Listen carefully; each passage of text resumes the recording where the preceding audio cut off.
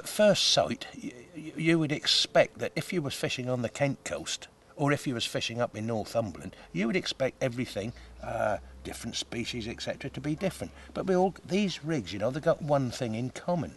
They're going to be anchored to the bottom by a 5 or 6 ounce lead weight.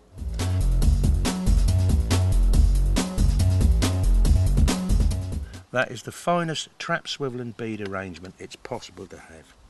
There's absolutely nothing can go wrong. It won't tangle, casts well, presents the bait, strong, safe, adjustable on the uni-stocks. As the tide eases, you can push your snoods so they're further up the line, away from the lead. In a strong tide, you can press them down so they're fishing closer to the weight, and there's absolutely no damage to the monofilament. That's the way to do it.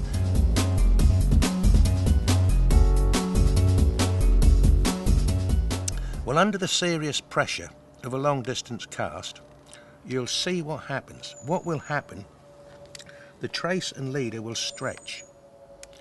You will watch the clip move. Now, if the clip didn't move, the hook snood would snap in the cast.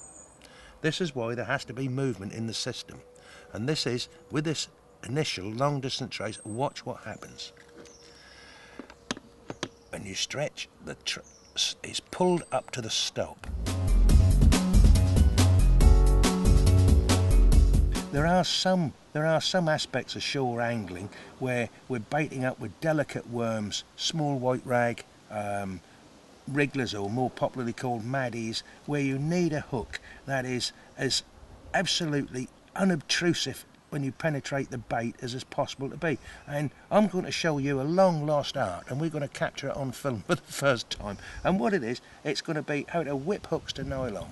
Now, years ago, you would be able to buy hooks that didn't have an eye, didn't have a spade, but had a tapered shank. Well, those days are gone, unfortunately, but what I'm going to show you now is how to make the best of it and how to actually whip a hook to nylon to give you the finest bait presentation possible. And what we're going to do, we select the hook. This is Mustad Treble 46B. I can bait up, then I can slide the stop down on top of the bait.